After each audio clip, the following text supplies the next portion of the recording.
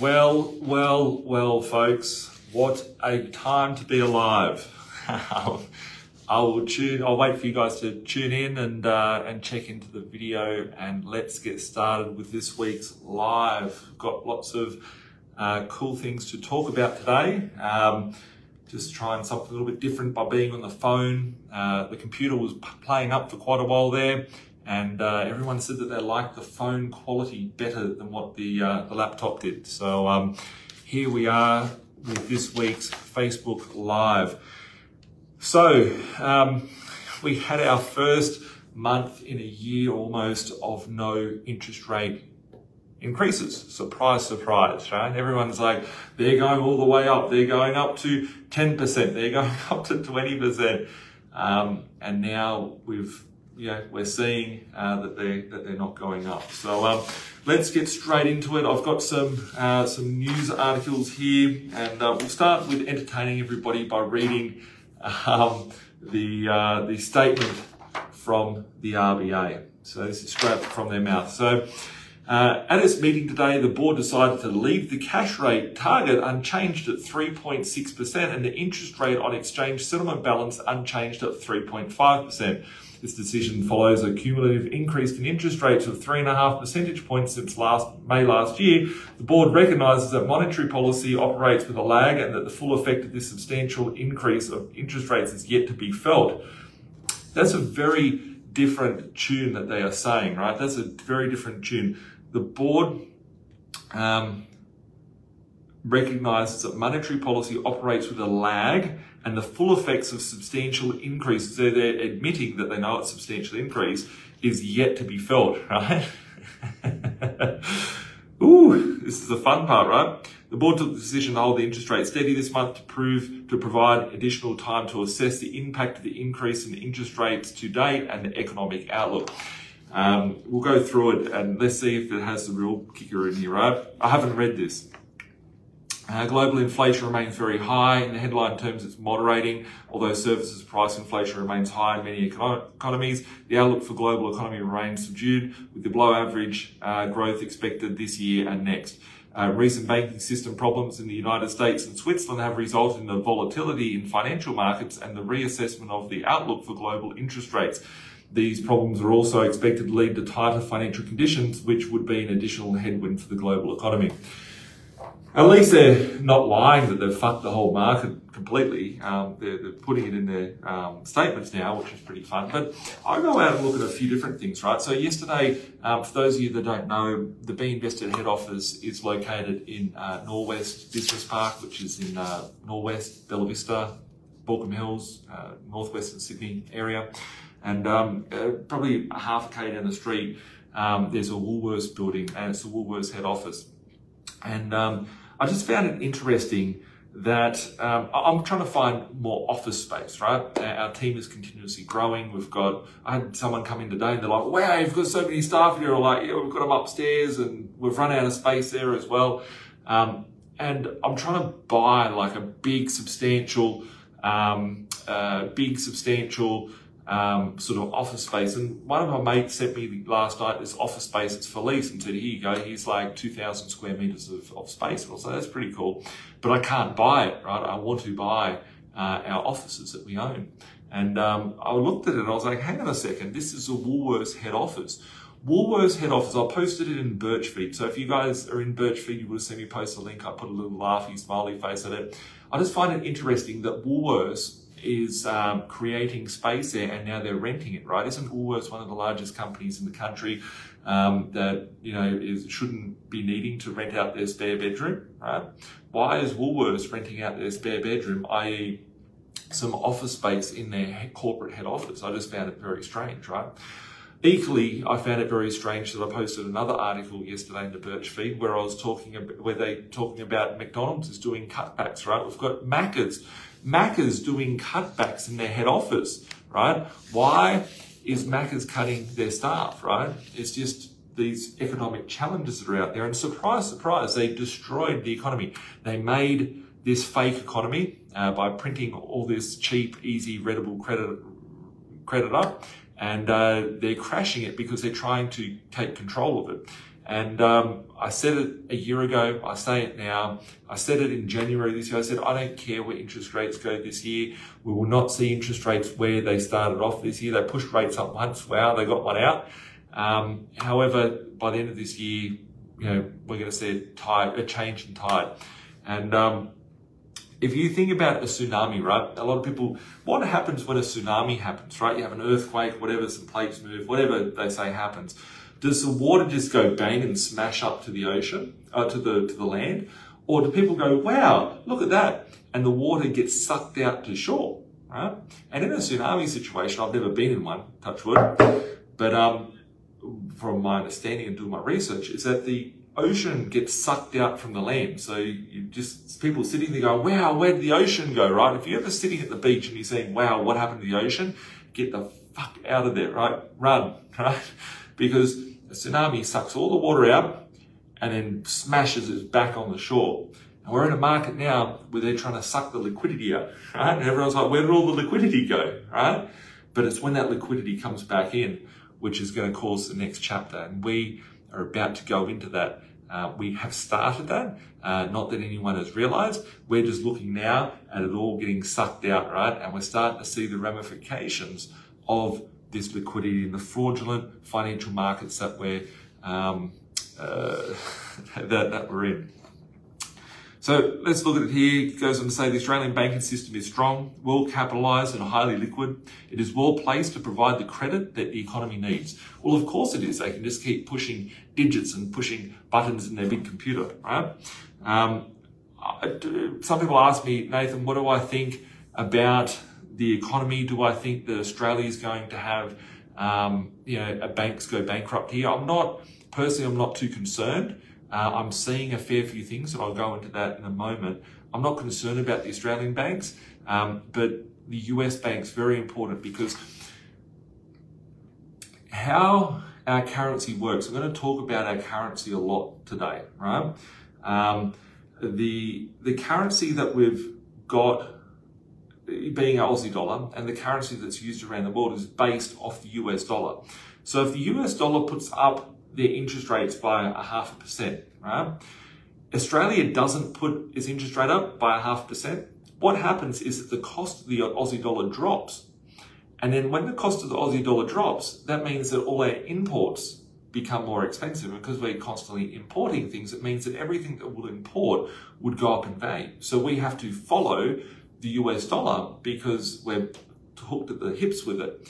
So as US has been pushing their rates up, Aussies have to push up their rates as well. But if the US was forced to drop their interest rates, what would occur at that point is that all the other countries that are based in the US dollar would need to drop their rates as well. Otherwise, they would be too strong and it would be the reverse effect. So, and no one would visit us for tourism, and there'd be a whole lot of other issues there. But I'm going to get on to cash shortly. A range of information, including the monthly CPI indicator, suggests that inflation has peaked in Australia. Goods price inflation is expected to moderate over months ahead due to global developments and a softer demand in Australia. Meanwhile, rents are increasing at the fastest rate in some years, with vacancy rates in many parts of the country.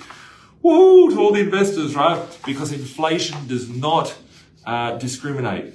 Inflation does not discriminate. Doesn't matter if you are what country we're from, doesn't matter what your cash position is, doesn't matter on many different things, right? Inflation is hitting everything. So it says here, I find it interesting, it says the goods price in inflation is expected to moderate over the following months due to global developments and softer demand. Right? Go to the shops and tell me what is cheaper at your grocery bill, right? Tell me what you have found which has come down. Nothing has come down. Nothing has come down in value. Nothing at all. So, exciting times. They cannot control it. They have admitted that they cannot control inflation. That's where we're at the moment. Growth in the Australian economy has slowed, with the growth over the next couple of years expected to be below trend. So we're heading into an economic deflationary cycle. Deflation will lead into recession, which we're already in a recession. and we're just going to see the wheels fall off the cart. Doesn't matter if I saw there was an article from Culture Kings, their stock price tanked. There was some online retailer yesterday, the thing went into administration.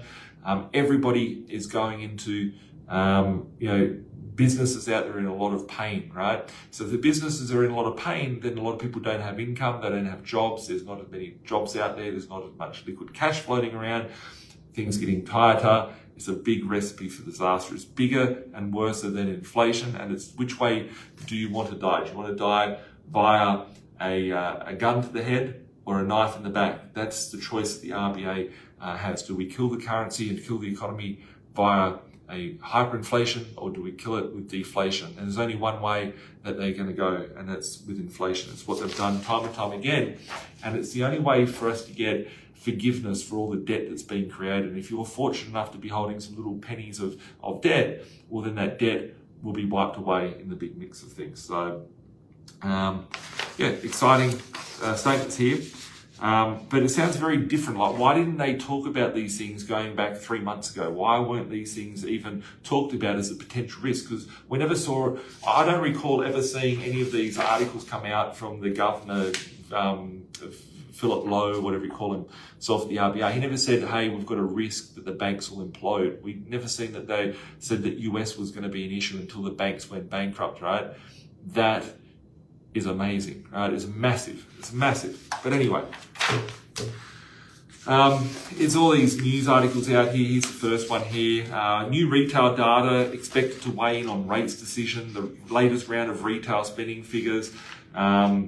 Retail trade was flat in February, rising just 0.2% according to the latest figures from the Australian Bureau of Statistics off the back of 1.8% in January. Retail screwed. So, yeah.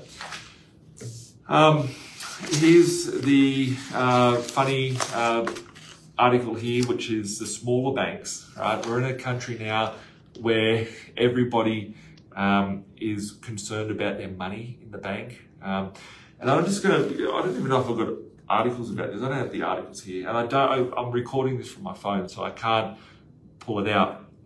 But I saw someone on Facebook yesterday said that the bank, I think it was from Queensland, it was one of my ex-staff, had posted something on their Facebook that that as of immediately, that the bank, it's a Big Four bank, it was CommBank, I think it was, would not be doing more than $50 worth of change, right? $50 worth of change. I tried something the other week and I went to the bank and I got a little game in my head, right? And if anyone can pick the game that I'm playing, it'll be funny, right? But I'm not going to share it with you guys because I think it would absolutely crush the banks, right? But it's to do with getting access to some cash, right? And I went into a bank and I asked for $1,000 of 5-cent pieces, $1,000 of 10-cent pieces, $1,000 of 20-cent pieces. The guy's jaw dropped. And he goes, why do you need it for? I'm like, well, firstly, I just want to get some change, right? What can I get? And he goes, look, we wouldn't even have $300 in our safe. I was like, what the fuck, right? And he went out the back and he came out and they gave me $100 worth of 5-cent pieces, $100 worth of 10 and $100 worth of 20-cent pieces. And I was just thinking to myself, you don't have $300 in the bank, right? And then went to another bank and they could only give me the same thing, right? So it was really funny to see what amount of money that these banks hold that actually don't have any cash. And I've been watching some videos out there just from around the world. In the UK, this guy went to get some silver, I believe it was, and he went to the bank and wanted to get his cash out. And he couldn't get $5,000 out of his bank, and they told him that they don't hold $5,000 there. So even if you have to call up and ask like 3 days in advance, they've got to put it in the vault out the back. That's why the banks don't have those screens up anymore, because they just do not have the cash. There's a guy in America, which I shared some of the videos in the Birch feed as well, where he said the same sort of thing occurred. They just don't have money, right? Doesn't matter if you're trying to get a 5-cent piece, doesn't matter if you're trying to get a $100 note, doesn't matter what it is. Go to the bank and just ask them, just say for the fun of it, like, hey, I want to get 10 grand out. What can I do? Can I get it out? They won't give it to you, right? They just do not have it. So people are asking me, and thinking like, are there loans safe and all that? Personally, Personally, I think that our loans are perfectly safe. The loan that you have, if you have a mortgage with the bank, that is the only asset that the bank has. The only asset that they have is that they have you on the hook for 30 years to pay your mortgage off at 5% per interest per year. That is the only asset of the bank. So if the bank was to go bust, well, then those assets is what would be bought up by another bank, and that's the bond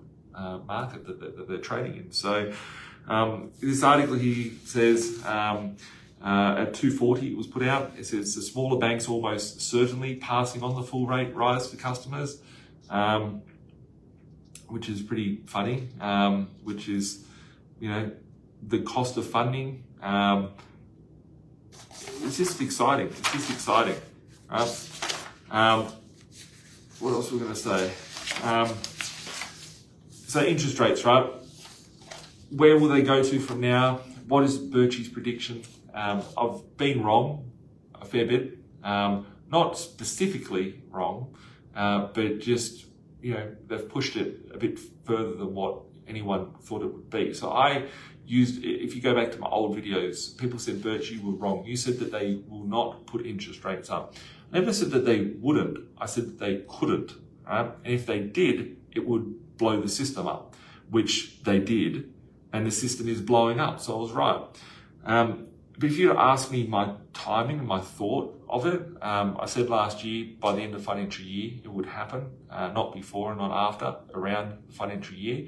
I believe that we'll probably see our first rate cut over the next 3 months, probably as early as July, as late as October, but I think probably July we'll see our first rate cut. And don't make financial decisions based on what Birchie has to say. I'm just a dickhead on the internet with a haircut that looks like the Lego man, as some people tell me. But it's exciting times. They're right on track. But one thing you can be sure of is that they will not just cause a little mess, right? With what they've done is now irreparable. They're going to have to print so much more liquidity into the system than what they ever took out. So just be excited by that. These articles, these are just some fun articles, some headlines that are coming out, which will be cool to read. Just go on to talk about something that we touched on a while ago. For us to pay our debt off, or to service our debt as a nation, we need to get more tax revenue in. So we've got, as a country, let's pretend we're a business and we've got lots of debt. The country's taken on debt to keep itself alive, right?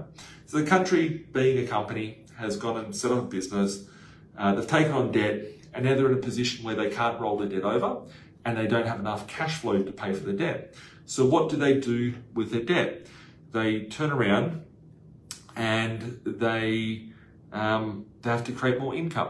How do you create more income? You have to create more taxes. So do we raise taxes with the people that we have in our pool? No. We need to get more tax slaves and put them in the system and get them to work hard and pay their money. And, that's how we try and service our debt.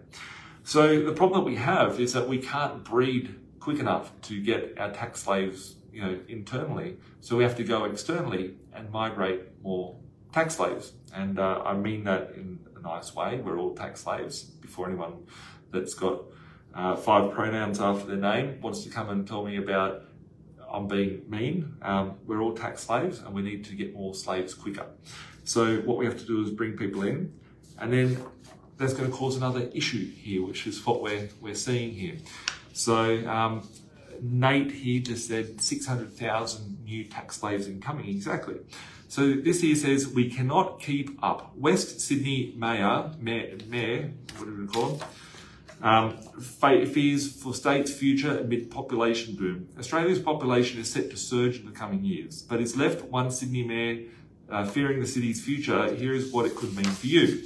So just think about it, right? Where's the opportunities now? The last few years there's been low migration. There's some areas in Sydney where I've been talking about 200 grand properties, 300 grand properties, 350k properties. These properties are cheaper than what they were 10 years ago, 15 years ago in Sydney, right? I bought one today for 360,000. It's 10 years old. It sold for 300. It's 12 years old. It sold for 340,000 12 years ago, and I'm picking up for 360,000 today. So we've had 2 property booms, and I'm picking up a property that's 12 years old, rents for like $450 a week, picking up for 360K. Imagine when they start filling these areas up and these things are in high demand, the rents go up to $700 a week, throw a little bit of inflation in there, and then we need to look at what these things would be selling for then. That's where the opportunity is today. Anyway, this Western Sydney Mayor has delivered a dire warning to all levels of government about the state's future as Australia braces to welcome 650 migrants over the next 2 years. 650 migrants in the next 2 years. What's the country at now? Like 25 million people. That's increasing like 5%, 4% of our national population in a period of 2 years. So if we look at it, where do migrants come to? Do they come to, I don't know, Toowoomba? I'm saying Toowoomba because I settled a motel at Toowoomba, right? Do they immigrate to Toowoomba? No, they don't, right? Some do, right? But they would come to places like Sydney, like Melbourne, right? So what is going to happen as we try and get ourselves out of our nation debt problem, and we have to try and service this debt that the country has? Where are these people going to land to? So just think about this, right? The government figures predict that the country is set to have its biggest population boom over the next 24 months, with figures to surpass the 2008 Big Australia era. An extra 456,000 called Australia home between June 30, 2008 and June 30, 2009, with a growth rate at 2.1% higher than the average annual rate. So just think about that, right? We're getting 30% higher amount of population occurring than what we did in 2008, right? What happened in 2008? They dropped interest rates. They migrated so many more migrants in the country to try and pay off the mess of the GFC. And that's how we didn't get into, a bigger mess like what we had in the US and whatnot. And now we've got a larger amount again. What happened off the back of that? We saw the largest boom ever. Now Treasury officials adjusting economic forecasts ahead of the federal budget to anticipate Australia's population growth to double that figure into the lead up to 2025, with 900,000 extra residents expected to move in across the country, according to the Daily Telegraph. So it's 2023, 2024, 1 year, 2025, 2 year, is a potential of 900,000 extra migrants coming to this country. It's just amazing. It's understood that the return of international students post... It's a fucking joke the last few years anyway. I'm not even saying the word. Still never said it. Never once have you heard me say the word. I'm never going to say it. Post that thing that happened, an influx of foreign workers and tourists will be contributing factors to the nation's population growth. We can't have 900,000 people coming in over 2 years when we can't even build enough housing to accommodate that many people. We're never going to be able to build the housing for that people because every week there's a new builder going broke or pile of builders going broke. Last week, there was a builder in Melbourne. I don't know the builder, right? They had 1,700 homes being built and they went bust last week, right? So who's going to build these properties? And then they'll say it's a chip shortage, or they'll say it's China or Ukraine or Russia. Right? Well, they'll make up something to blame it on. Of that number of 900,000 people, it's expected that 50,000 people will hunker down in Sydney each year, adding its cities in a south population of 331,000 people. However, the city's residential vacancy rate sit at 1.3% and rental vacancy rates at 1.7%. Mr. Carbone holds concerns about new migrants taking away the housing opportunities that for those already struggling in the market. We're happy for migration. We're always taking migration, and people need to understand that before that time in 2020, There were 150,000 people coming in every year to this country, and many of them into Western Sydney, and we were very happy to accommodate them. The fact is, we don't want to see, and what we have seen over the past is granny flats popping up everywhere. Do you know how much it costs to build a granny flat now? I've had people tell me a granny flat costs $200,000. Who in the world would spend 200 grand on a granny flat anyway? So, I want to know my view on where there could be property booms. That's how we help people, right? That's my IP. Come and chat to us.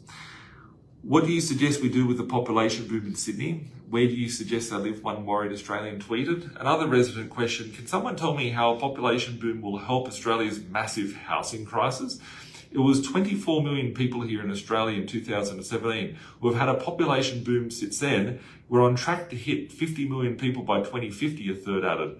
Melbourne and Sydney will be unbearable by then. Australia's population currently sits at 26,407,138 people, with an overall population increase of 1 person every 55 seconds.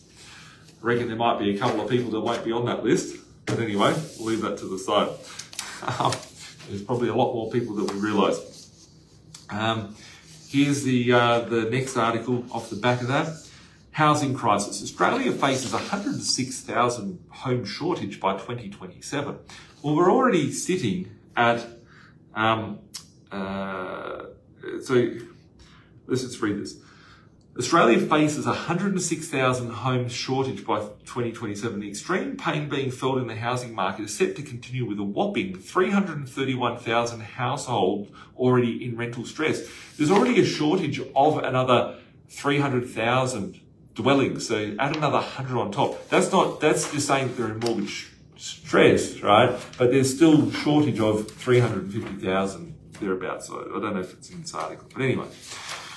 Australia's horrid housing market is set to continue with extreme pain hitting renters and a shortage of home supplies set to drag out for years. An alarming new report has revealed. It has showed that there will be a shortage of 166 homes. Australia result in skyrocketing interest rates, soaring immigration, a lack of building and community opposition to development, according to the National Housing Finance and Investment Corporation. It forecasts that Brisbane alone, which is gearing up to host the Olympics in 2032, there will be a shortfall of 12,000 homes within 5 years, while Sydney will be lacking more than 10,000 homes. Perth is predicted to record the biggest shortfall of 25,000 dwellings, right? That's a very important thing, right? These areas that have been common in discussion and common in purchasing in our visions 5 years ago, 3 years ago, before these things occurred.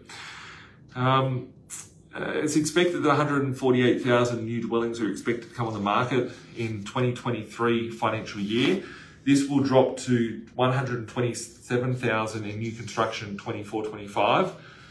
Over the 3 years to 24-25, it expects that 138,000 net new additions to be added to Australia's stock. This was well below the 180 average each year forecast in last year's report for the same period. It expects that just 57,000 homes a year to be built in the next 5 years, 40% down on levels experienced in the late 2010s. So we've got more people coming in than ever. We've got no builders around because we've all gone broke. Interesting times ahead, and we've got hyperinflation on the horizon, and interesting. Here's an article which my team have put in, which is a bit old now, but just talking about the stock market collapsing off the back of everything. A little comment that I should throw out for everybody: if you have a super fund, which is probably 100% of people watching this should have a super fund. You probably don't even know how much you've got in your super fund. If you don't know how much is in your super fund, that's a very worrying thing, because you could have $250,000, $500,000, $200, which is all your money, right? Like, if you have a super fund and you don't know where it is, and you don't know what it's invested into, you should be taking very good care of that and working out how you can protect it and how you can maximize what you can do with it. And I can't give you guys super advice, but all I can say is just be very cautious of that. And if you need help, I can put you in contact with the right people to discuss that. Okay, so These ones are going to be the fun articles because we're going into war.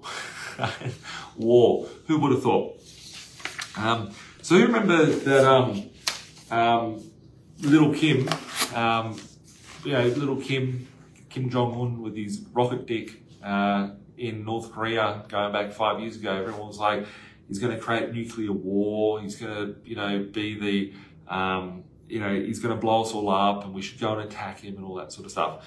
And then suddenly we saw that Donald Trump came in and rolled out Hollywood. They took photos. Yeah, little Kim. Yeah, let's take photos with him. And, we never heard about that afterwards, right? He was a good guy. They paraded him around town and then he just left. Trump left, he left, and it was all okay. Well, when you look at that from the surface, you could sit there and make any judgment. I always could tell the level of intellect with people when they start talking. They're like, oh yeah, that guy, he's terrible. And it's like, I couldn't fucking tell you if Kim Jong-un and his little dick is a terrible guy or he's a good guy or whatever. All I can tell you is that I've been told to believe that from listening to things that have come from the media. And whenever you question that, it's like the fluoride stare kicks in and the people go, you're crazy, you're an idiot, this isn't this, blah, blah, right? But when you dig deeper, I did a webinar on this in 2018, and I think it was about the 23rd or I think it was the 28th actually of March 2018, that something very big happened, right? And that China started trading oil in yuan. China started trading oil in yuan. And then everybody wanted to be friends with little Kim Dick, right? And why, right? Why did that happen? So back in the Korean War, if you go back through history, there was a peace deal made where North Korea became the military base for China, right? So if China went to war, then I'm butchering this as well, right? So, someone said it could be back in E. So don't hold me to this 100%, right? But North Korea was the military base for China, right? And they were trying to do deals with North Korea to stop that agreement from happening because they need to try and take the weapons off China. So nowadays we see that they say that there was an illness that started in China, right? It's funny that this talk from China has become a big thing, right? So China this, China that, China next thing. So there's the Silk Belt, there's the Belt Road that they're trying to do, which is establish a free trade agreement through the continent, from Russia, through China, India, all those places. So there's the Belt Road that they're looking at doing. And then we've got China trading oil in yuan. Last time, someone tried to trade oil in their native country. Gaddafi tried trading oil in gold. He was killed, right? Gaddafi was killed. And Belt and Road Initiative, thanks for that, mate. So Gaddafi got killed, Saddam got killed, and they said it was weapons of mass destruction, right, had occurred. But we've got China here. But if they went to war with China, China would gobble them up, right? There's too much human capital. The cost of life is next to nothing, right? There's too much human capital and US would be destroyed. So they've got to try and fight it out different ways. Why do you think we've seen trade deals? Why do you think we've seen all these psychological warfare for everybody to hate China? Why do you start seeing that less production of goods is coming out of China? Do you not think and question, okay, maybe China is going to produce all that goods and services, but potentially for another nation or continent that could be the same sort of size, and who could that be? Oh, maybe that could be Russia, right? And then maybe you see that they go, oh, well, Russia is a psychopath, right? And before I get any pink-haired, gender fluid pronoun, I don't know, right? People going nuts at me, right? And there's no ill intent in that front, right? But it seems to be some groups of people that get very triggered very easily because they've been called the wrong name or something like that. I've been called lots of things in my life, so my skin's very tough. But I don't know Putin, right? And my video is probably going to drop in views now because I said the word, right? But anyway, I can't make any comment on that, but it seems a bit odd that these guys are now starting to trade oil. They're trying to trade different sort of currencies rather than the US dollar, right? And what would happen? Who's the biggest holders of the US dollars, right? So what is the US dollar? It's just debt that's being created by the form of a bond. And who's the biggest bond holders of that? Well, you've got China, you've got Russia, you've got these guys. Literally, if they didn't renew the bonds, the US dollar would implode, right? It would be a lot worse than what it is, and it would lose its currency. So we're now in a position where we're seeing a war starting to get heated up just as much as the they them get heated up. We're seeing this war that's being taken out in Ukraine, which has got a lot of money being washed, over in Ukraine potentially, and NATO coming in, and all these armed US sort of institutions, which when you think about who owns US, it's not even the US, it's these other nations, right? There's a little nation somewhere on the 33rd parallel of the Earth, which controls all these. And if you ask me my opinion, it would be that they've made a big switch. You could call it a reset, right? I'm not going to call it Switzerland, right? Because it's not over near there either. It's a little place on the 33rd parallel, which controls most nations, right? There's always pilgrimage to this nation. And it appears that it could just be a switch from one, economy, right, being the US, to China, right? And they've spent the last 20 years in R&D building up the infrastructure of this nation to be able to produce what the US used to be, right? But anyway, what's going to happen to our currency, right? I said in 2018, I've said for many, many years that we would see the US dollar die. We would see our native currencies die. We would see the Aussie dollar die. We would see the British pound die. We would see the euro die, right? What will come after that? Just remember this. Will it be China bucks? Will it be a CBDC? Or would it be a CBDC issued from the IMF, right? Every time we see a collapse, someone else comes to bail out the one that just collapsed, right? We've seen bad companies go bust, the banks buy them out. The banks go bust, the countries bail them out. See, the countries go bust, who's going to bail out the countries, right? Well, the central banks. You see the central banks go bust, who's going to bail out the central banks? And my thoughts is that will come down to a thing called the IMF, which is the International Monetary Fund, and the IMF will do a thing called a SDR, which is a special drawing right, and that special drawing right will be what our new currency is based on. So, cool. Lots of questions coming through, guys. It's a bit difficult for me to read the questions because they're all on my phone as I'm recording this, but keep it coming through. I'll answer them if I can. But I believe that as we start seeing the countries go bust, the central banks will bail them out. The central banks go bust because they're taking on all the risk. The risk just keeps going up the system, and eventually we'll be seeing a special drawing rights come from the International Monetary Fund, in my opinion. That's just a humble opinion from a crazy guy on the internet. Probably not as crazy as this dude here. Forgets where he is. But anyway. So, two last articles here. Super forecasters have made predictions about the likelihood of Australia-China's war, right? Why is Australia starting a war with China, right? Because they've done deals with the US to, what I find funny is that we're watching all of these things, right? We're seeing China this or whatever. I have never seen an article ever, right? Ever. I've never seen one bit of news showing what happened in Russia today, right? What's happened? Like, they say, oh, he's bombed someone, whatever, right?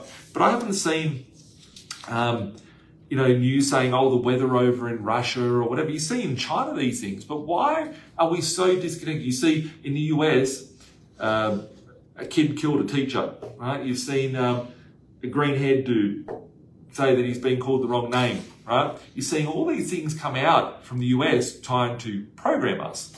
but I haven't seen anything come from any of these other nations. Is it like they're gridlocked, like North Korea is from promoting propaganda through there? Anyway, it's just kind of weird. A team of global super forecasters have made a series of predictions about the future of Australia and China's relationship in rising tensions.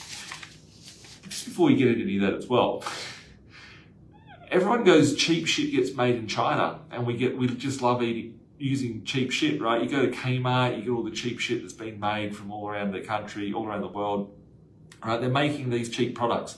But when you think about it, we're the ones that are providing the material for handing over to them, right? The first question I'd ask is, why don't we make all the cheap shit, right? We'll just get more people to be able to do so. We'll be able to produce and export, and we'll be a very wealthy nation. But that's just not how it works in the system of things, right? But secondly, we are China's, plebs in the ground, pulling the stuff out of the ground to hand to them so then they can sell it to the rest of the world. So they can fight all they want, but where's it going to end up? And how did it start?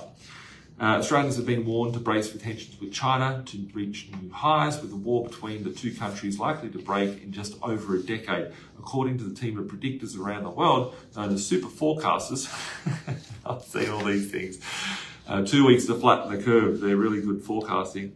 2036 is most likely date for an armed conflict between Australia and China to be declared. Where did they come up with this shit? Anyway. Super forecasting is scientifically validated. Super forecasting is a scientifically validated. Well, I don't think anything finds scientifically validated after the last 2 years of what we've seen. Process has roots in the work of the US psychologist Philip Tetlock, who co-founded Good Judge. The company won a geopolitical forecasting competition run. Sounds like a load of gibberish anyway. When asked when either Australia or China will both declare in a state of direct armed conflict with the other, 30% of the forecasters said never. However, the median answers to the rest come to 2036, which is, I'm not even going to read the rest of it, right? Will a war occur, in my view, between us?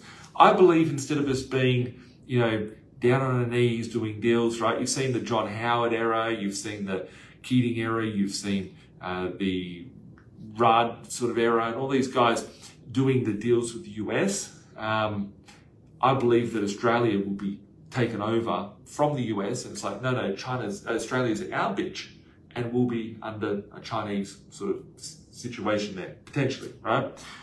But where does it all come from, right? Why doesn't China just invade us and take all our shit, right? Because they need us, right? We play an important role in having that. So, here we go. I'm going to read this one here. Chris said, it's about controlling the narrative. If people in Australia were to see what Putin was actually about and his perspective on the US, I truly believe that the population would change their perspective on the thing. As Australian media is probably controlled by the US, we only see what they want us to see. Exactly my point. Exactly my point. And that's why I can't go on the TV anymore. That's why I can't go and participate in mainstream media, because they only talk about the things that they want to have as an agenda. Right? They only want to talk about whether it be political, whether it be these things. Do you know how many times I've been wrapped up in interviews and they try to make me look like some bad guy from the Labor Party, right? And they're like, oh, you're the cause of the housing crisis, blah, blah, blah. It's like, no, you guys are the cause of your own crisis. But, we're not going there. I've always been really respectful to these guys, right? But I just look at it and I was like, this is all bullshit, right? All bullshit. This here is my last article, and this is the really exciting thing for us to talk about, right?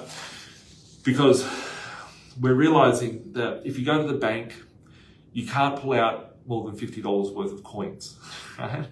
You can't go to the bank and pull out more than $2,000 worth of cash, right? Imagine being in 1990, right? I actually heard this, right? It was the ANZ, right? The ANZ bank I went into all the banks, right? I went into all to see, will someone give me cash? It was just a test, right? It was just a test. And the lady she was very lovely. And it was like, just before anything, she goes, we don't hold cash anymore because of the health crisis.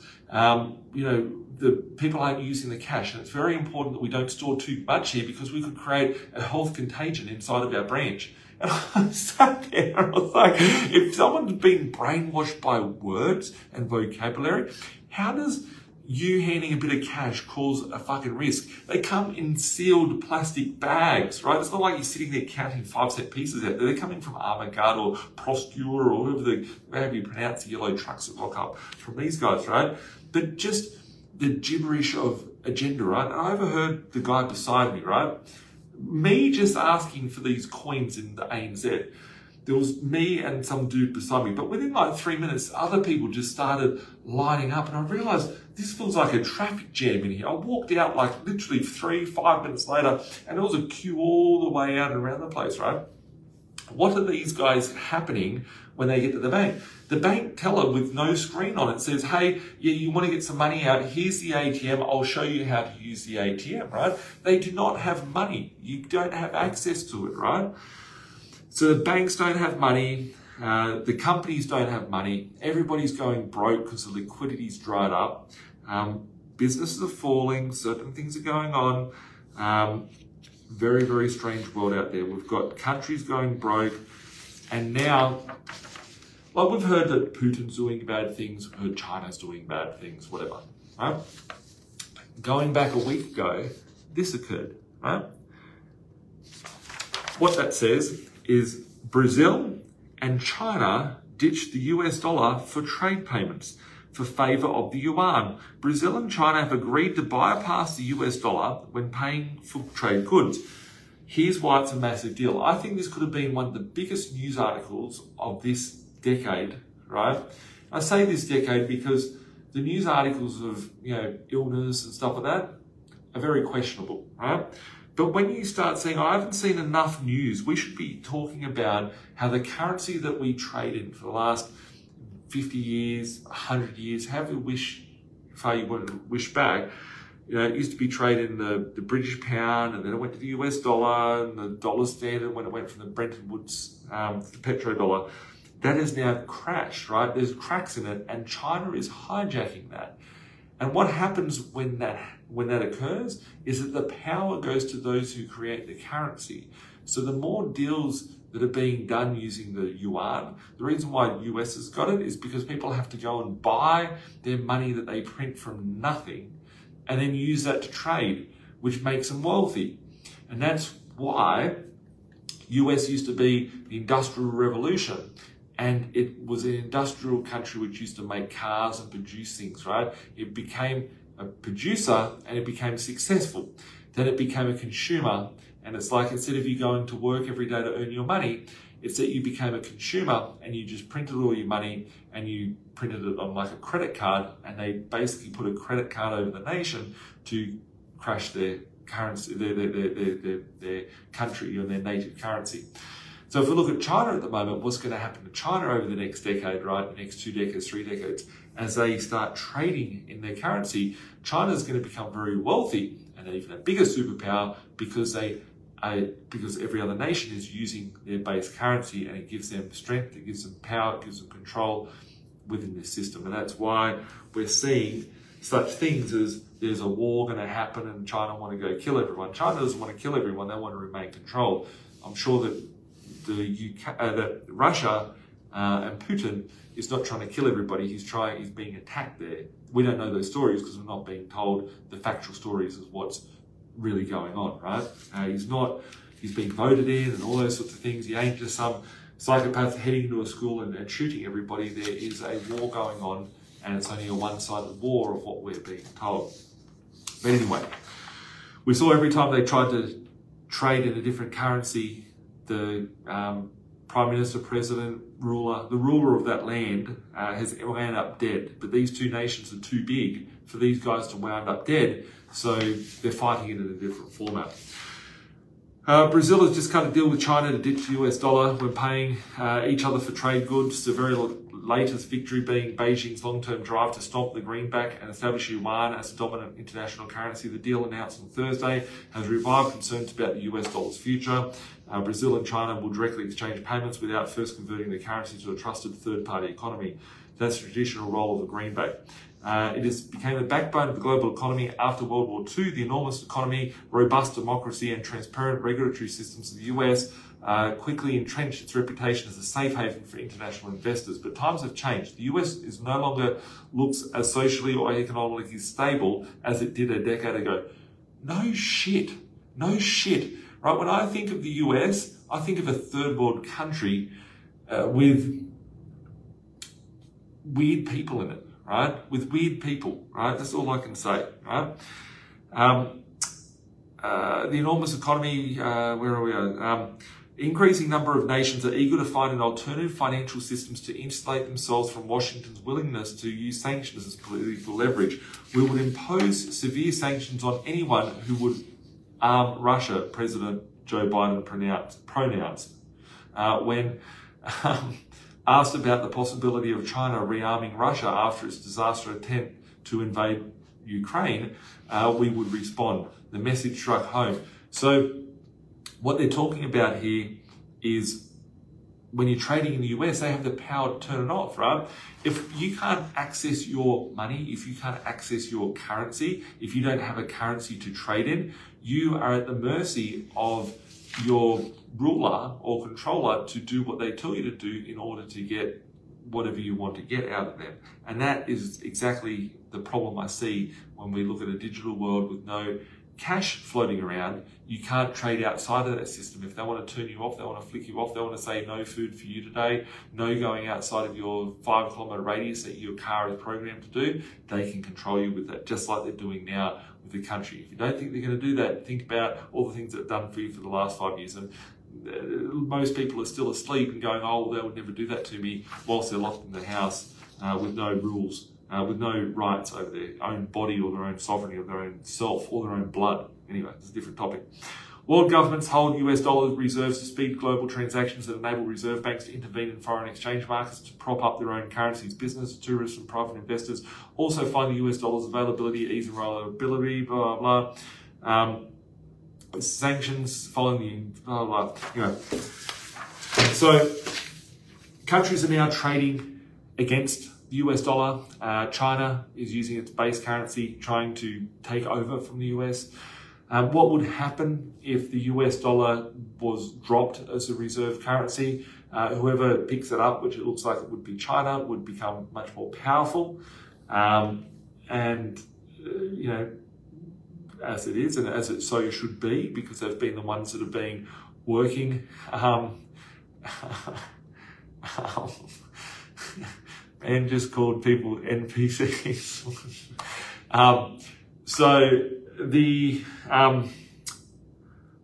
was I going to say? I got distracted there. What would happen if we lost our currency? Where would that lead us in Australia? Where would that lead us in the world? What would the risk be? I just think it's a natural part of the collapse of the civilization that we had. Put in inverted commas, it's just not what we had, it's what we've been accustomed to. So looking at the first thing, if US lost it, that would exacerbate the hyperinflation that we're about to see. Because our country is trading the Aussie dollar, unless we took our Aussie dollar and we pegged our Aussie dollar to yuan, we would most likely get sucked out in that tsunami as the ocean goes out, and we would keep the questions coming, guys. We would still head through our hyperinflation. So my thoughts is that we're well on track. The only way for them to get through this, and if the US wasn't selling their bonds to China, then the US would have to print their own bonds, which would just, you'd have months, weeks, months before the whole thing caved in. But they have a good way of being able to kick the can down the road, right? Like they just saved these banks, right? So we had 3 banks die within a week. Then we had Credit Suisse. Like, who cares about Credit Suisse? It's just a little bank out there, right? One of the largest banks in the world. That went and got bailed out for $1 billion, right? I actually thought that was one of the cheapest investments of 2023 was Credit Suisse getting bailed out, right? The opportunity there, amazing. I wish I had $1 billion so I could go and buy that clapped out bank, because the infrastructure there is so amazing. As we start seeing more of these things occur, we're going to see, more printing, more stimulus coming from the system, more bailouts coming through. The tens of trillions of dollars are multiplying, right? They said that they've given a loan. They called it a loan for 12 months. What happens in 12 months' time when that loan needs to be rolled over? They expand the balance sheet, right? And that's suddenly the risk coming out of those banks and going back to the central banks. But what happens when the central bank blows up? That's when we end up in the final stages, probably in about 5-6 years, with the IMF taking over. It would be my view of what we're about to see. So, am I concerned about what is happening out there? In short, no. I think it's just a part of the system, and it's a part of the opportunity of where you can make your piece of your life for you to have control over what you do. You can either sit there and be brainwashed by watching TV, which I take as a privilege, that you want to watch this instead of watching your TV or Netflix. So you're on the right track. You're educating yourself. Control what's going in your mind. Control what you're consuming food-wise. Control what you're doing in order to be able to get through life, right? Most people are controlled from one stream of income, one job, and if they're at mercy, right? That's what 2021, 2022 specifically told us, is that people are controlled by that job. And the more options you have, the more choices you have, the more assets you have, the more that you're going to benefit from these times. The worst thing that you could be invested into is cash.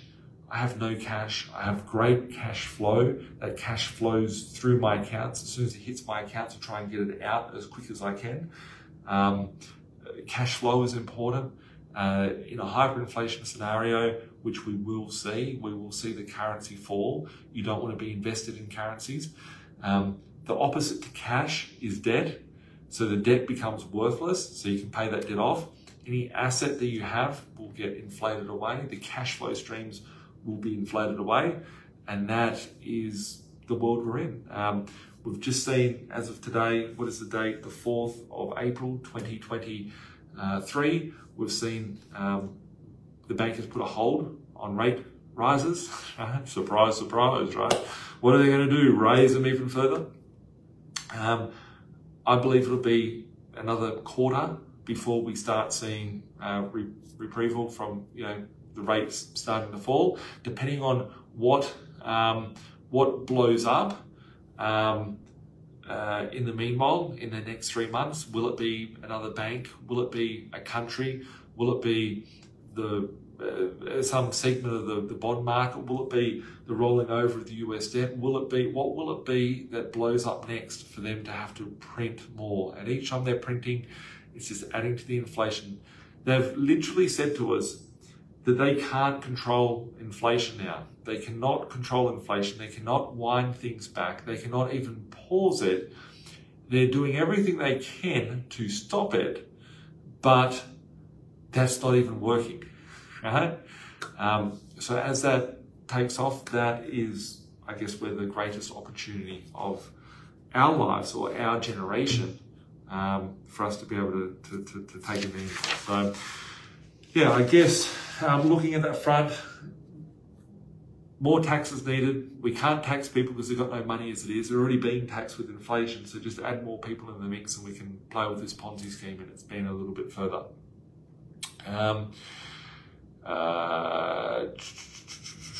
So lots of questions coming through. Keep the questions coming through now. I can't get through them all because my arm, I've got long arms, I'm massive, but my phone's a bit further away on the other side of the table. Question here from Joel is, exactly our previous question, Nathan, when does our assets change? I can't see the previous question there. I saw it a while back. Just give me 2 seconds. I'll actually go from the top, guys. I'll go from the top from what I can see here.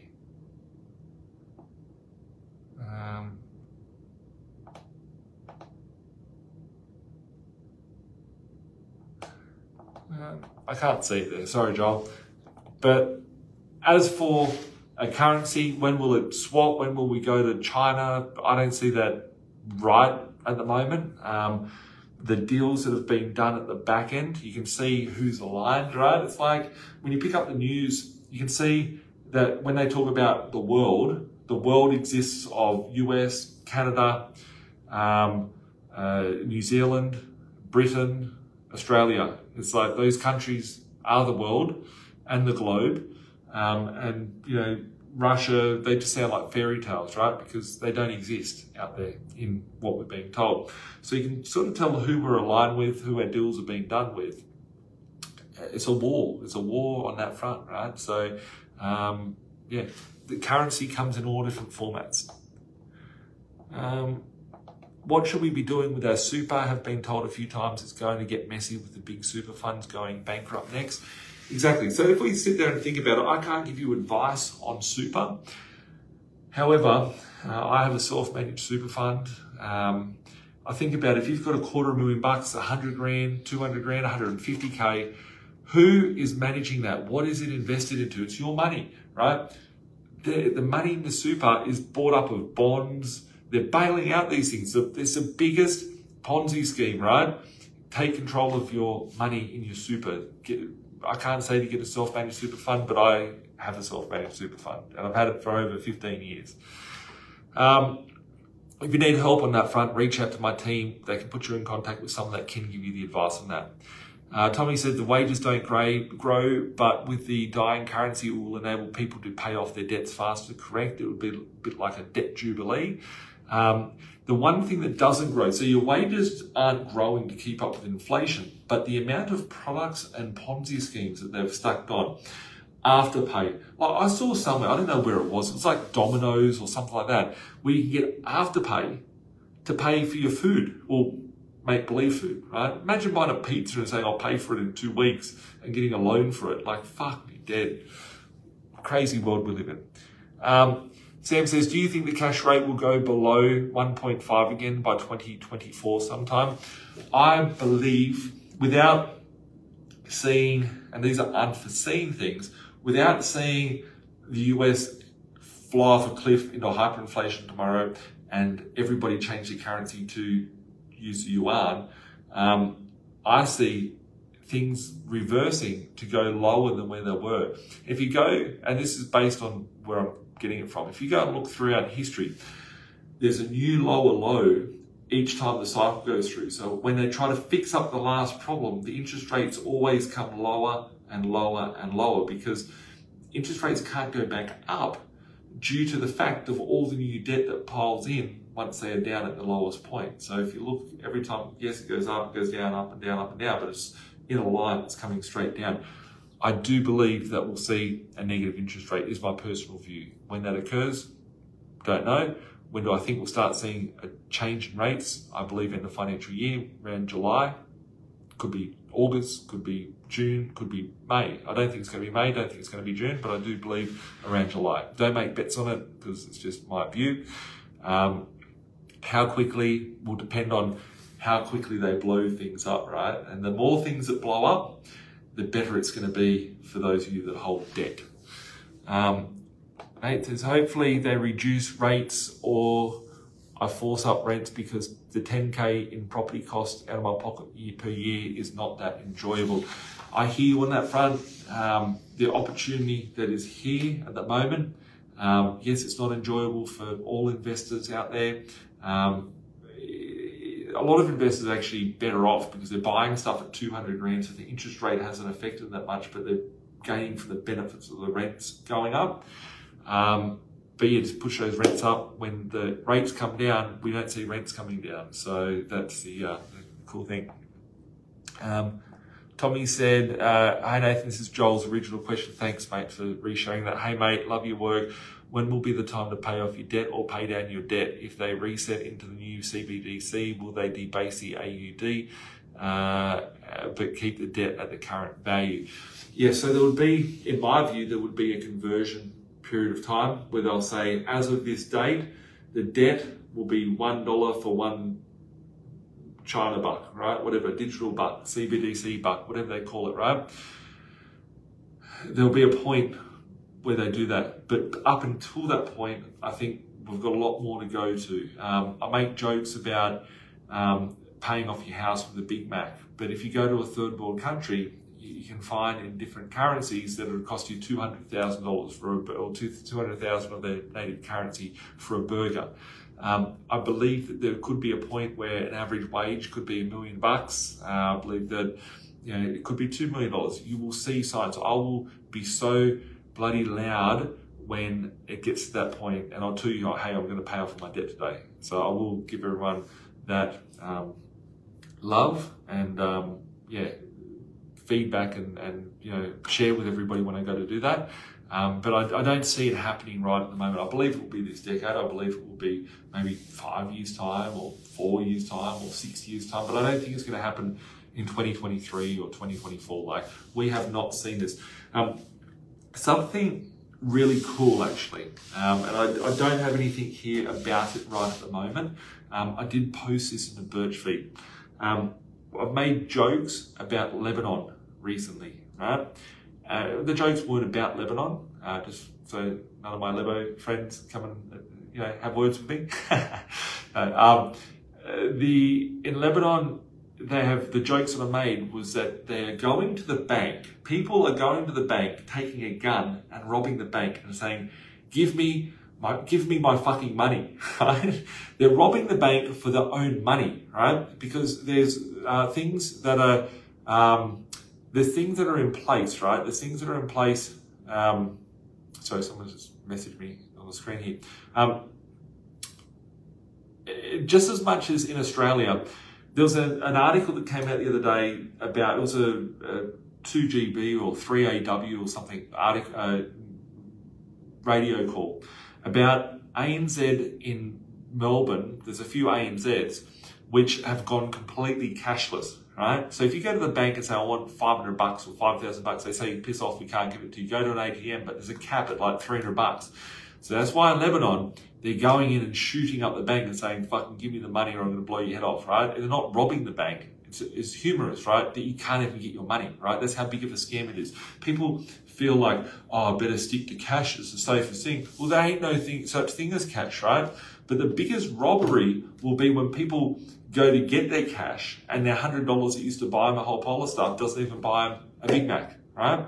And that's the loss of the confidence in the dollar, the devaluation of the currency, and that is when things collapse. So in Lebanon, I'd have to get the specific exact numbers, right? If we go back 5 years ago in Lebanon, I was looking at the charts I posted in the Birch feed. Go to birchfeed.com. You can look at it. Someone's putting numbers here in the comment section. But basically in Lebanon, I think in 5 years ago, it was like 1 million Lebanese pound would buy 1 gram of gold, right? To put in perspective, a gram of gold in Australia at the moment would be about $100, right? So 1 gram of gold would probably be about that size, right? Would be $100. Very thin, like a credit card size, but the size of M&M, right? So in Lebanon, it would cost 1 million pound 5 years ago. And then over the last 5 years, up until maybe a year ago, that went up to about 2.5 million pound, right? But as of the last 3 months or 6 months, that 1 gram of gold is now worth 30 million pound, right? It literally, so imagine if everything went up tomorrow if everything doubled in the next 2 years or the next 4 years, and then at the end of 4 years, everything that had doubled had gone up 10 times higher or 15 times higher in a period of 6 months, right? And what has happened is that is a hyperinflation. It's very early stages, but it happens. The same thing happens every single time in every single currency. And you need to go to those currencies, not like physically go to Lebanon or physically go to Venezuela, but go and research who made the money, who was the beneficiary out of it, how did it affect the people there? And people can't afford food, right? It's really sad. But prepare yourself for that. Make sure you have food so you don't have to pay anything that, as the dollar crashes very harshly, make sure you have access to all of those things that you're going to need to survive through that period of time.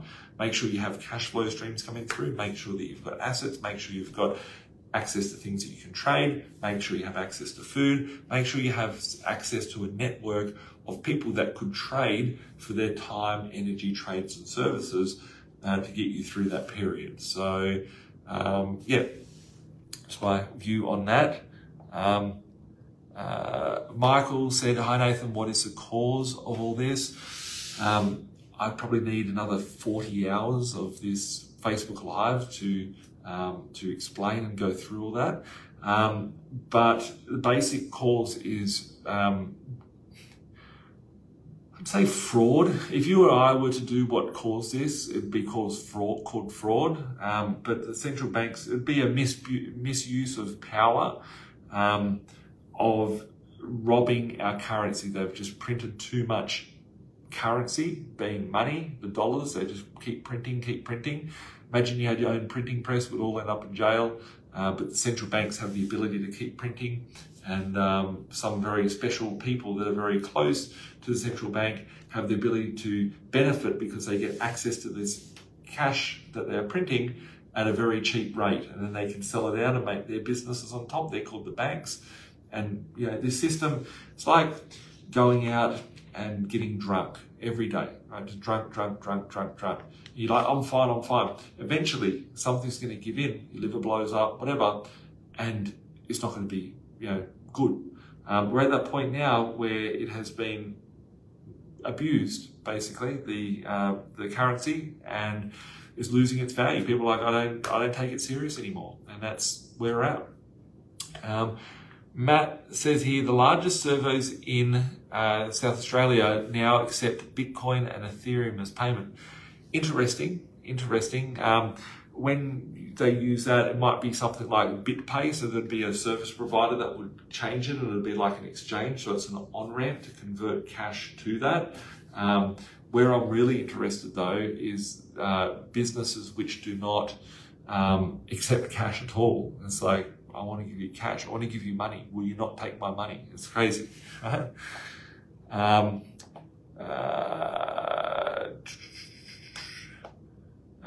Joel says, awesome. We'll catch up tomorrow. I'll speak to you tomorrow, mate. George here said, 2.6 million Lebanese pound equals $20. It's enough for a taxi trip. So yeah, if you do the numbers on that, $26 million would be like $200 USD. So it's just, yeah. I've got Brendan here that writes lots of funny things. I appreciate your comments, mate. They always get me laughing. I feel for people over there. Exactly, right? It is not good. In a hyperinflation situation, like 98% of people are screwed, right? It's not good, right, for lots of people, but you can make it good for you. So if you can study hyperinflation, you can study what happens to a currency when it dies. If you can study, ways to protect yourself and look at all the moving parts, that's where the opportunity is. What have we got here? Vanessa, racism and jealousy leading to a war-mongering US are basically those things. Spreading hate, the US wants a war so they profit and keep the elite control of the common plebs and to keep selling the US thingy-bobbies. Look, it's, I couldn't say much different, but the only thing I would say different is that I don't actually think US control anything. I think that there's a puppet, a hand, a master inside of that. Someone asked me beforehand on the comments up the top, I forgot about it. I remember seeing it scroll through faster before. Do I think that Matrix is a documentary, right? And I think that, a lot of this stuff that they put out there in the media is subliminal messaging, not telling you, oh, look at that coincidence. It's like getting us used to the fact that these things occur, right? You look at all these models and the they-them things that are going out there. A lot of it's to program us, to get us to want to, or to accept it or to understand it and all those sorts of things by putting in our face. And I think that when we look at, the Matrix, I think that there's a lot of subliminal messaging, which is predictive programming for the world that we really live in. And I think it's a fantastic movie. I think there's a lot of truth to it. And I think that we do live in a simulation. Do I think that we're plugged in by a battery cell? No, but I think that if we were to go deeper, and it's a totally other subject that I don't know too much about, but like our spirit, our energy, our vibrations, and what the controllers get from us from being on a negative energy and feeding us fear, we are like a battery to serve the ruling powers. So I believe there is a much higher power which is bad, which is out there to control us, and I think that most of us are being controlled via evil and bad sources. And I don't mean that to be too deep or off topic, but you asked the question, I gave you my thoughts. Nathan, what will happen to our personal debt, home loans, if the banks crash? The loans, I said it beforehand, the loans will still survive. Someone will buy that because your loan is the asset to the bank. You'll just be paying it off with devalued currency. If we see a currency crash, it's really the currency crash that you want to see, which will help your debt situation out. We've got here, get debt. Yes, debt's great. Stephen said the new branding looks good. I saw someone beforehand say something about that. As we pop up into your news feed, I've spent a lot of, I've got a fantastic communications team. I've got great people that we've got working inside the business, and I realized that we needed to freshen things up, right? And I'll give a couple of minutes on that actually today to talk about our new branding. Recently, as of yesterday, it's been in the works for like 6 months. Our investors saw, I did see that, yes, I did see the rainbow thing. That's not why it is.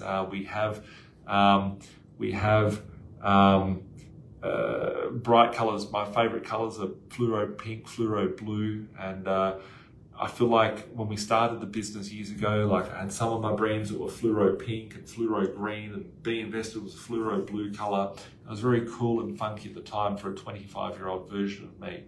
And as we've grown and evolved, we need to make sure that we're in line with our community and where we're going. And 14 years ago in March, B.Invested started. I started and founded the business. It was a very different time, but it wasn't too much different, right? It was the GFC. I quit my job in the middle of a challenging time. Most people were losing their jobs. Most people were very scared. Most people thought that I was a dickhead, and they said that I was going to lose out and I couldn't make money by buying properties for $100,000 a piece that are now worth like $1 million. There was no such thing as a buyer's agent out there. There was probably only, I could count on 1 or 2 hands the amount of buyer's agents in 2008, 2009. You tell someone you're a buyer's agent, they go, what is that? What are you doing, right? Now there's courses on how to be a buyer's agent. There's everybody's a property expert out there, right? But no one, I don't see that there's property experts with the knowledge or understanding of what happens out there. Some of the things I can say can be a bit controversial and way off, which is cool, and that's what we're all about, is being bold.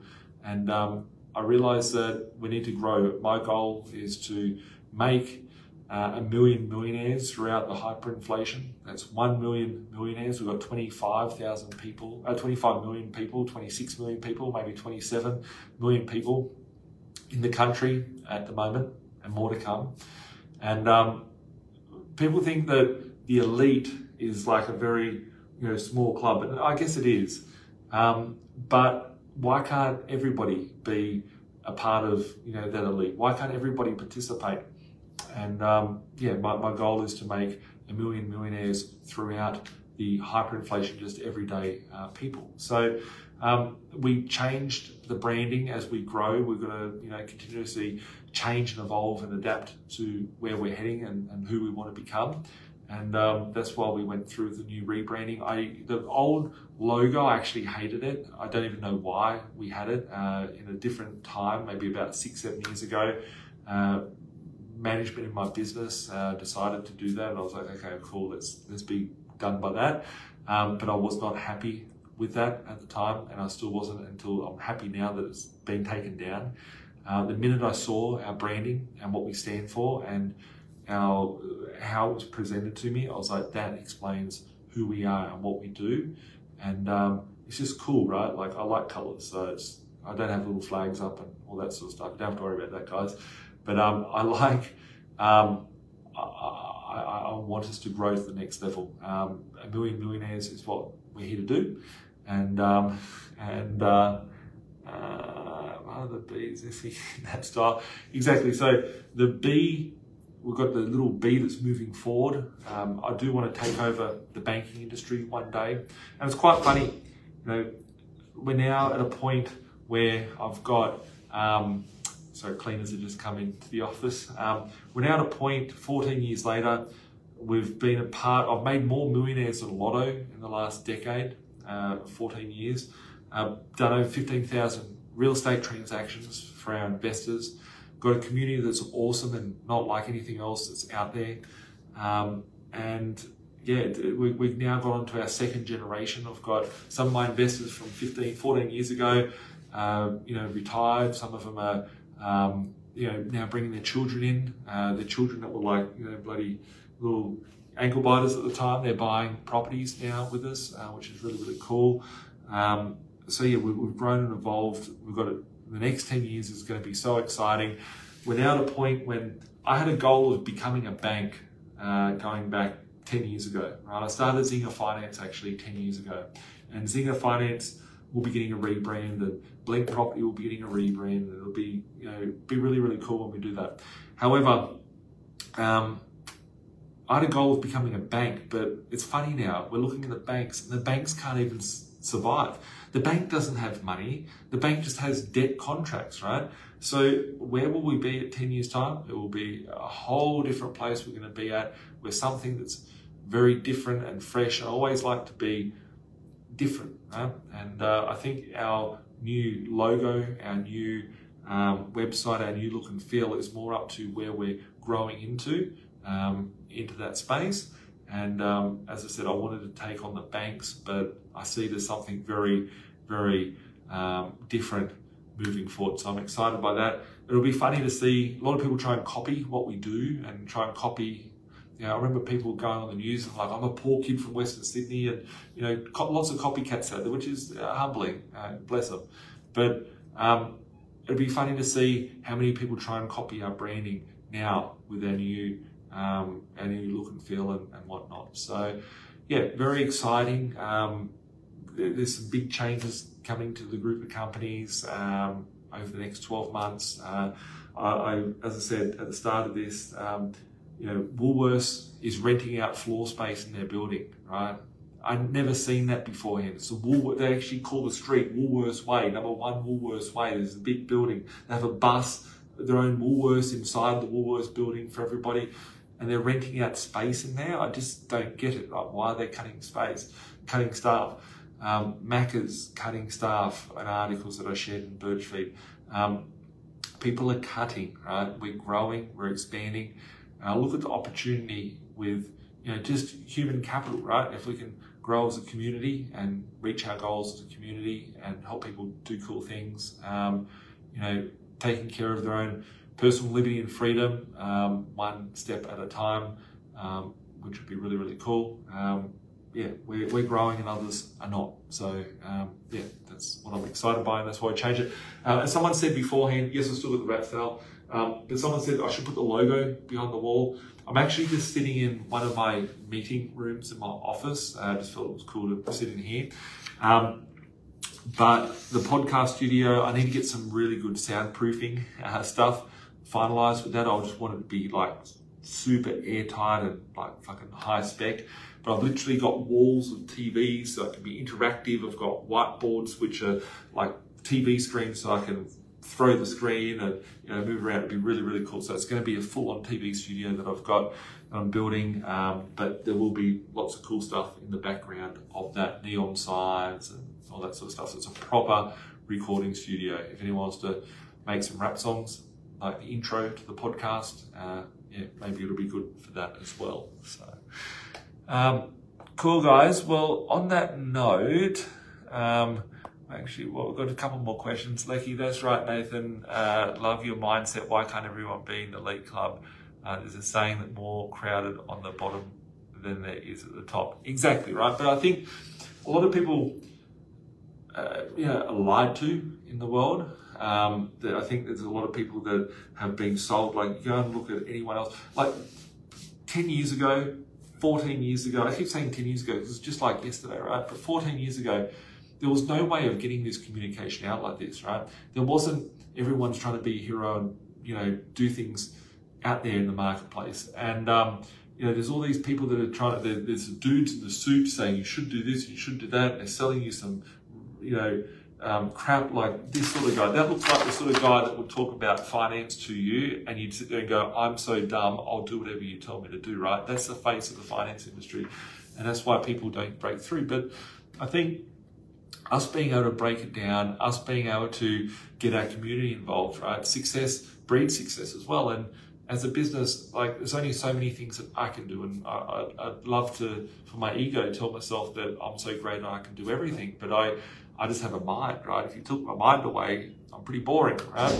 But I've got a fantastic team that help bring all those things. If we can keep growing the team and we can keep growing the community, we can keep, sharing that as we go through this next phase. And I think the greatest level of wealth, and there's no one out there talking about it to the level of what we talk about here, the greatest level of wealth is to be created in the next decade. There'll be great famine, but there'll also be a great feast. And the more people we can take with us on this journey, the more fun it's going to be. And it's been a great journey for the last 14 years, and I'm excited to see, Lisa said, yes, bring back the whiteboards. They were great. Cool. Actually, that's a good comment there, Lisa. If you guys have a thought or an idea or a question that I could do on a whiteboard, give me, say, 5 video ideas. My team watch the comments on these things, so just leave some ideas of what you'd like me to do on a whiteboard session, and I'll go and film a half dozen whiteboard videos for you guys in the community. So I'm guided by what you guys want. Sometimes I go on to weird tangents, which is important, I believe, otherwise I wouldn't go on them, to share with you guys what's happening in a different perspective and a different viewpoint. So on that note, everyone, if you need help with anything, reach out to my team, send us a message, a DM, email us at admin@binvested.com.au. Do go and check out our new website, binvested.com.au. Check out our social media channels. Let us know what you think of it, good, bad, or indifferent. I really liked it, and that's why we've gone with it. And as did all the people in my team. As soon as I saw it, I was like, that is our branding moving forward. Yes, there's lots of colors, but yes, there's lots of black and white as well. But yeah, thanks a lot for tuning in, guys. Be excited of the opportunities that are here. If you are scared, if you are unsure of where to turn to, or what your next move should be, or what something means, reach out to my team. Everybody is, doing the same sort of things, right? We're all on the same sort of journey. So we're all at different stages. My team are on the same stages, buying their properties. We've got 18-year-olds in my office that are buying their first, second, and third properties at the moment that work inside the business. So rest assured, you won't call any other business that'll be like, oh yeah, I'm writing a mortgage for you and I've bought my first property and I'm 18 or whatever the case may be, right? So yeah, on that note, guys, keep being awesome. We will catch up soon. Have a great week. Bye for now.